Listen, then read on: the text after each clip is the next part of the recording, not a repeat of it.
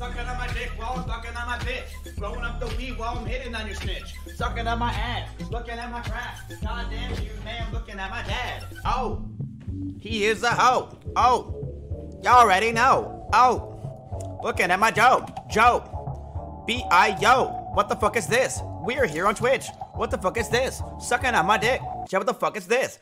Consumed by the apocalypse. Just let me know. Only real ones remember VGHS. Oh, I remember that shit. King, thank you for the sub. I appreciate it. What is this?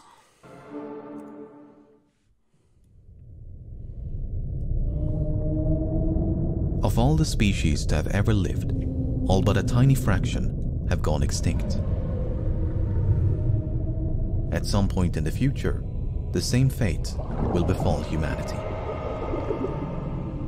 It may take centuries, it might take eons, but extinction is unavoidable. The future is fraught with uncertainty, and the apocalypse never seems too far away. But I just cleaned my room!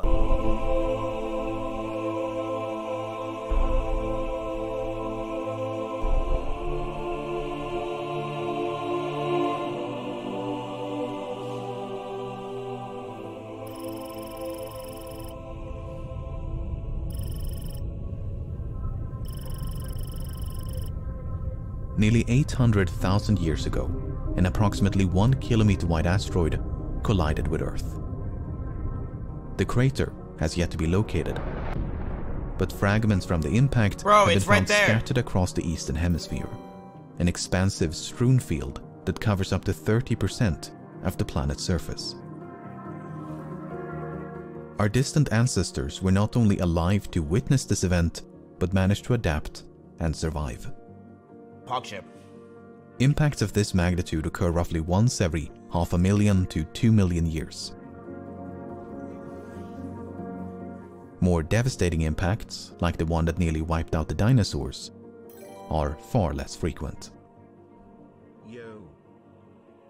Possibly striking once every 100 million years. Whether a collision of this magnitude is survivable is a matter of debate.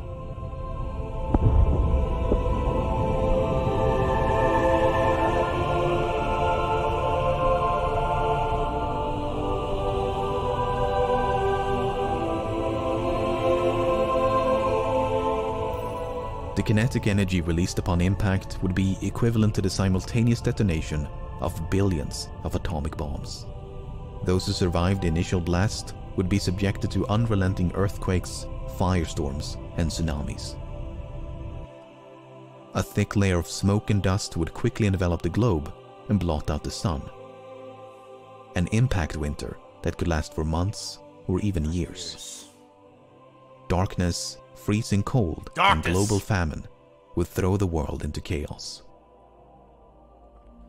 And people would still complain about politics. Of this, long-term survival is not inconceivable. Small pockets of humanity may take refuge underground and would at least be given a chance to rebuild civilization. Fallout! But make no mistake, it would be a close call.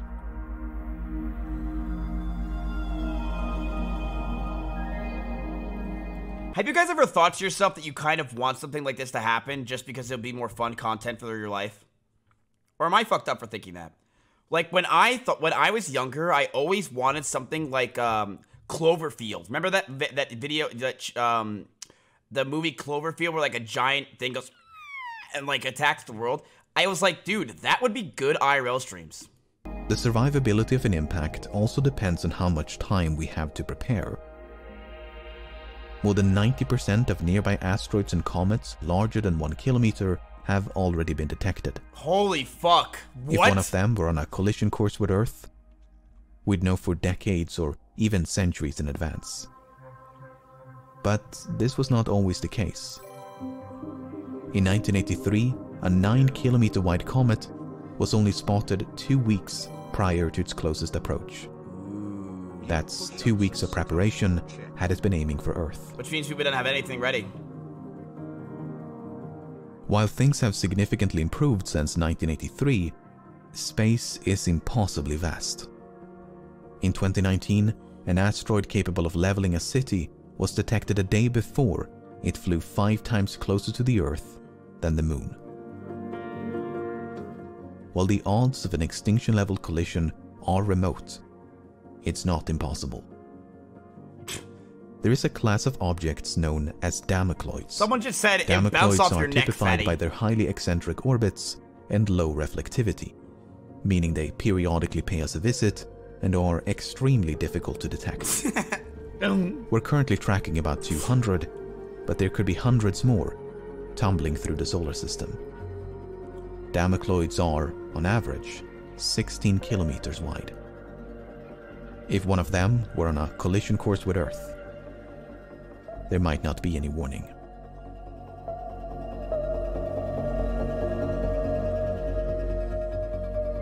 Talk to me. Talk to me, Lenovo. Your computers are amazing.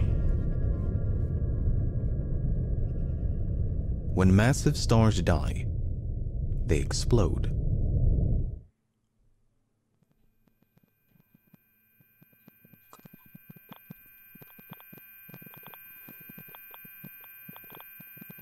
If a star went supernova within 30 light years of Earth, it would be cause for concern. Chat, put your hazmat suits on.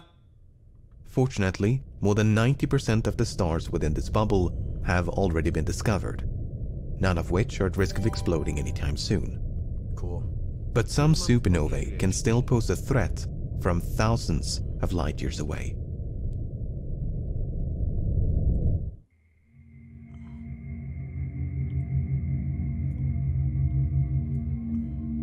It's a gamma-ray burst, produced by only the most violent explosions in the universe. Lightsaber. Instead of a spherical blast, a gamma-ray burst will channel the explosion into 2 highly concentrated beams. More energy is released in a few seconds than the sun will radiate in its entire lifetime.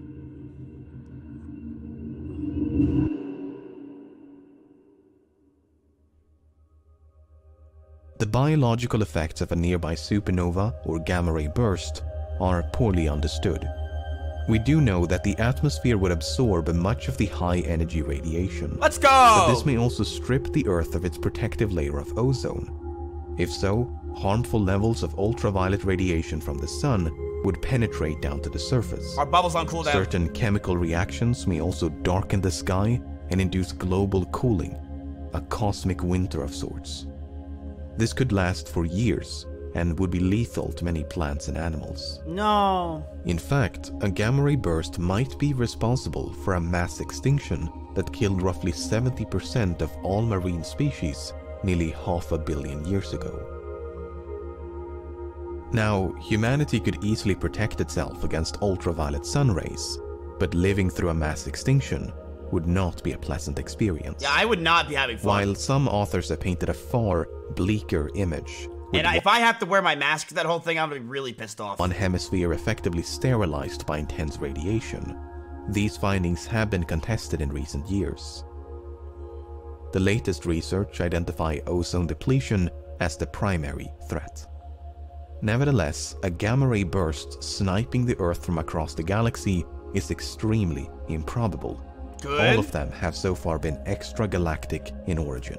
That's good. Much too distant to pose a threat. All right. While there are a few potential candidates within the Milky Way, none of them appear to be directed at Earth. That's good. Apart from impact events and stellar explosions, the foreseeable future is free of cosmic threats. Other eventualities are either too improbable or won't happen for millions of years. Cool. Ample time for us to prepare, And yeah. other calamities permitting. And yeah, play Rust. We're good, chat. We're good. I can get my world record in Mario. Oh.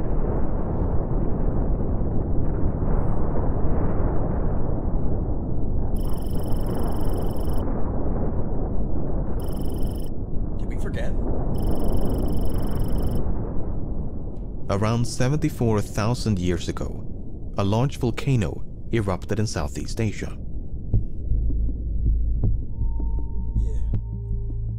It is the most powerful volcanic eruption in human history. For up to 2 weeks, it spewed enormous quantities of ash and dust into the atmosphere, enough to block out the sun and potentially cool the planet. That's not a volcanic winter. Nothing impressive. But there's great uncertainty about the effects of the eruption on both the climate and humanity. It ranges from severe to mild, with the latest research supporting the latter. Okay. In either case, this is good news. It means that supervolcanic eruptions pose little to no threat to human existence. After all, if early humans stood a chance, then so should we. But there is something even more destructive than supervolcanic eruptions. It's known as a flood basalt event. The largest one occurred 250 million years ago. An enormous outpouring of molten rock covered a region of Siberia the size of Europe. And it just so happens to coincide with the deadliest mass extinction in history. The good news is, flood basalt events are both rare and slow. Instead of a singular event, it's a series of eruptions taking place over thousands or even millions of years. Okay. As such, even if one began tomorrow, it might just be slow enough for us to adapt and survive. I mean, we could probably just walk away, man. It does look like Cataclysm. Chat, if that happens, I will go and I will stream $1 TTS. We'll do it. Throughout the centuries, pandemics have exacted a heavy toll on humankind. Among the worst was the Black Death. In less than a decade, it killed between 25 and 60% of the European population. Whoa. The total death count is unknown, at least tens of millions. The Colombian exchange of diseases and the Spanish flu claimed the lives of many millions more. The tragedy of these pandemics and epidemics notwithstanding, they never came close to extinction.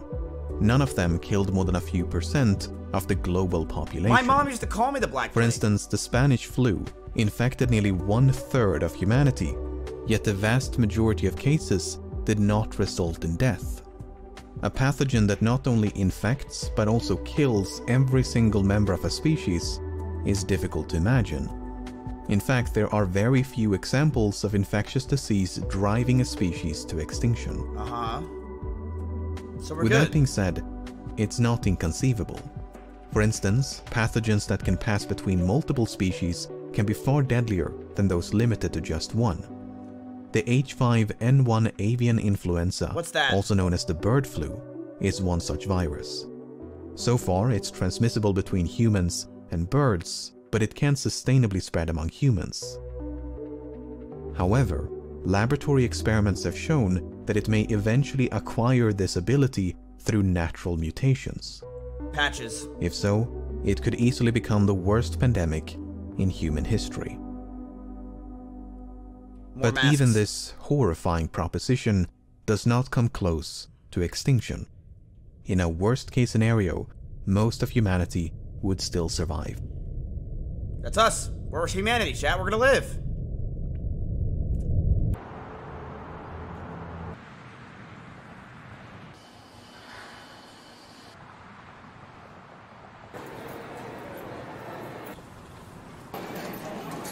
Pandemics are complicated. It's a topic that's more relevant now than ever before and cannot possibly be done justice in a few short minutes. Wait, why is it important now? But in the narrow context of human extinction, it seems unlikely for nature to stumble upon that perfect storm. I don't get it. Apart from volcanic eruptions and natural pandemics, the Earth has no inherent means of eradicating the human race. That's good. No other form of natural calamity is powerful enough to threaten our existence. As such, the most immediate threat to humanity has for a long time been, Ourselves. and continues to be, humanity. Yep.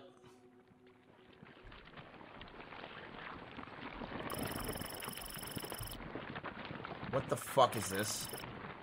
While nature may struggle to devise a world-ending pandemic, it may not have to.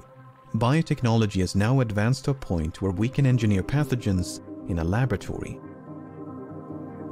While this can greatly benefit our understanding and treatment of infectious diseases, it's not without risk. Accidental breaches of containment have happened on multiple occasions, and these experiments are not always conducted in the name of science. These engineered microbes are concerning because their destructive potential far exceeds that of their natural counterparts. They can be deadlier, more transmissible, and less treatable. And the rapid pace of technological progress is constantly lowering the threshold for bioengineering. His biggest concern was, he said it in so many words, that a small group of dedicated scientists could create an altered biological agent that could wipe out humanity as we know it. Technically speaking, you can do almost anything with a microbe. The real question is, will you end up with a microbe that functionally will do the things that the concerned person at your hearing said, namely, essentially wipe out everyone from the face of the earth? Again, that's conceivable, although it's inconceivable, but it is, in fact, anything is possible. It would be very, very difficult to do that, extraordinarily difficult, even in the best of hands, to not only do the engineering to get a microbe that has the characteristics, but be able to spread in a way in which it has virulence, transmissibility, and the ability to go in a sustained, transmissible way. Not impossible, but very, very difficult. Who the fuck is this guy, huh?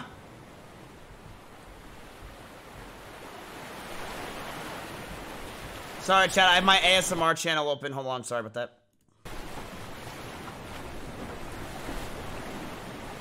He's a faucet? What's his name?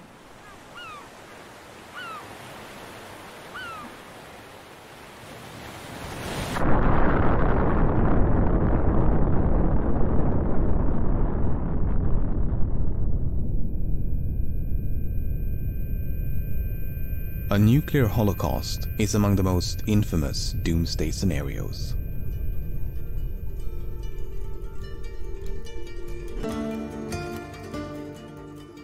Since the end of World War II, we have on numerous occasions been driven to the brink of nuclear conflict, sometimes by accident, sometimes by very intentional brinkmanship. The nuclear stockpile currently stands at more than 13,000 warheads, the vast majority of which are owned by Russia and the United States. Oh, fuck. In the event of an all-out nuclear war, these thousands of bombs could instantly vaporize hundreds of millions. Chat, do not piss off Vatican, okay? But the explosions are only the beginning. The real danger of a nuclear conflict is the aftermath. Much like an impact event or supervolcanic eruption, a thick layer of smoke and dust would quickly envelop the globe. A nuclear winter that not only blots out the sun, but showers the world in radioactive fallout. Firestorms, radiation poisoning, and mass starvation could easily claim the lives of billions. He said fallout. However, because humanity is not evenly distributed across the planet, some regions would be less affected than others. Island nations like New Zealand, for instance, are all but certain to survive. All right, dude. My New Zealanders, man. I have like 9 of you in my chat right now. Let's fucking go. You're saved, boys. You're saved. Wanna watch something terrifying? While the effects of a nuclear holocaust are almost too dismal to contemplate, it is not typically regarded as an existential threat.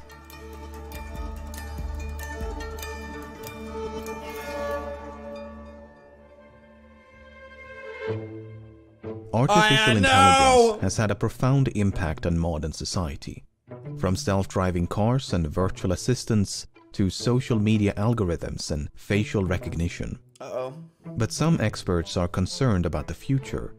A future in which intelligent machines become more intelligent than humans. The concern is not so much about evil robots as it is about misalignment. A misaligned intelligence is one that's not properly aligned with human goals and values. A system that becomes dangerous not due to any malicious intent, but due to an oversight in its programming. an unforeseen loophole that allows it to do things it was never intended to do. If such an entity was sufficiently intelligent, it could become unstoppable. Yes. Another concern is known as the intelligence explosion. It's a machine that can upgrade itself and thereby increase its own intelligence at an exponential rate. Moments after creating such a system, it could far surpass the combined intelligence of all humans that have ever lived. Such an entity may have little to no regard for human affairs. What the fuck? Not unlike humanity's disregard for species less intelligent than us. God, we're such With that cocks. being said, these concerns are far from universal. In 2016, a survey of more than 300 machine learning experts was conducted. On average, they gave a 50% chance of an artificial intelligence surpassing all human abilities by 2061. All right, we got some As you time. can see from these faded lines in the background, there's tremendous variation between individual respondents. Some think it will happen in a few years, others believe we're more than a century away. When asked about the impact of this technology, the majority of respondents believed in a positive outcome. Okay. Extinction was only given a medium probability of 5%.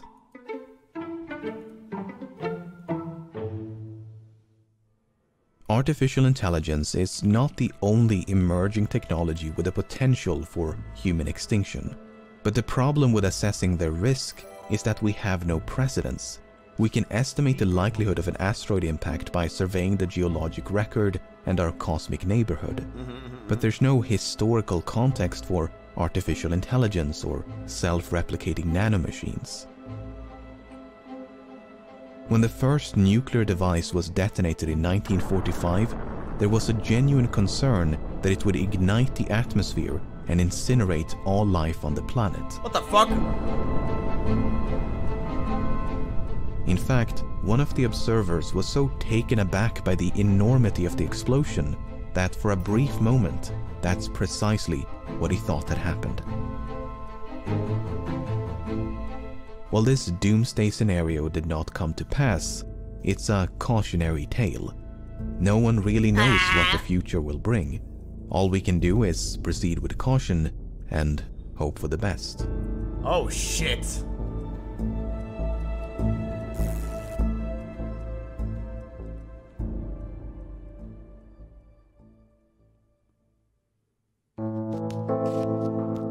Over the past few decades, species across the plant and animal kingdoms have been disappearing at an alarming pace. Some 10 billion trees are cleared every single year, while animal populations are rapidly declining.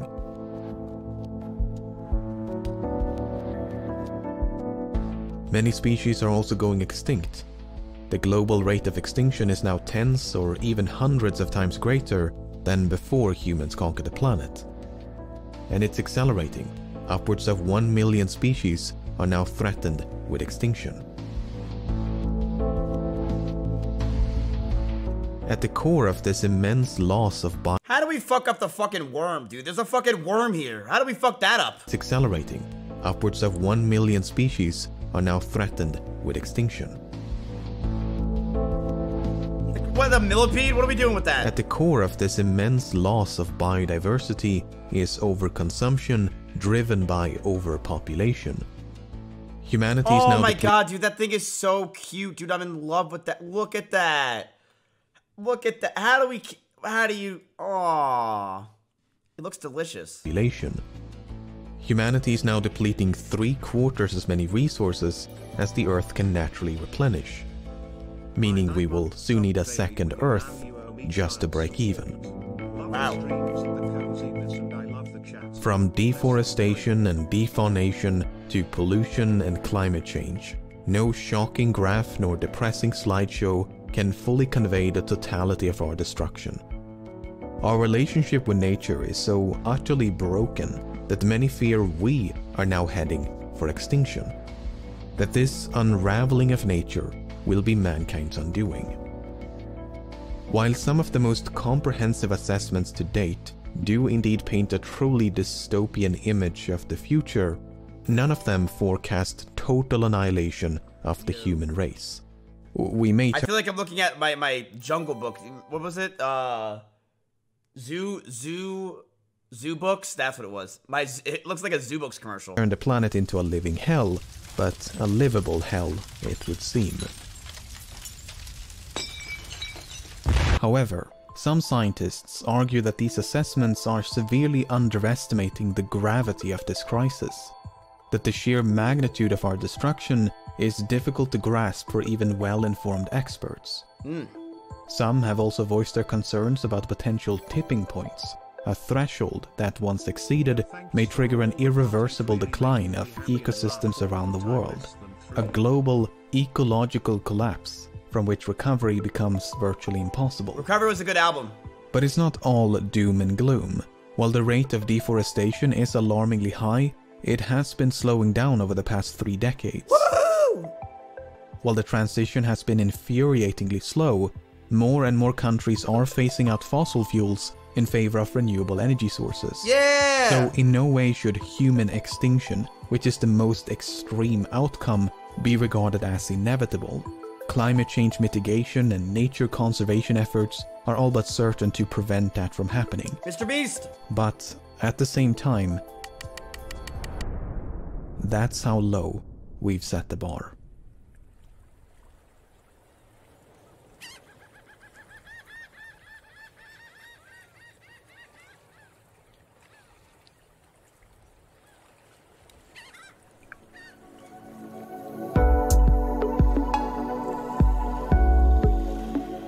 What surprised me while making this video is just how difficult it is to truly wipe out everyone. Many catastrophes can drive us to the brink of extinction, but all of them struggle to cross the finish line. So that should be somewhat reassuring. Even if humanity was reduced to a few hundred individuals, a full recovery might still be possible. It would undoubtedly take many thousands of years, but recovery would not be out of the question. And the more we expand beyond the confines of Earth, extinction from any singular catastrophe becomes increasingly unlikely. He's so good at what he does, Perhaps man. the apocalypse won't be dealt by a swift, decisive blow, but instead a gradual, faltering decline. One disaster bleeding into the next, until the final embers of He's so good at what he humankind does. silently fade away. Regardless, it won't happen anytime soon. After all, we made it this far. Millions of years of evolution, countless disasters, and humanity still standing. That is perhaps the best reassurance that the world is still gonna be there tomorrow. A masterpiece, baby! A masterpiece, baby!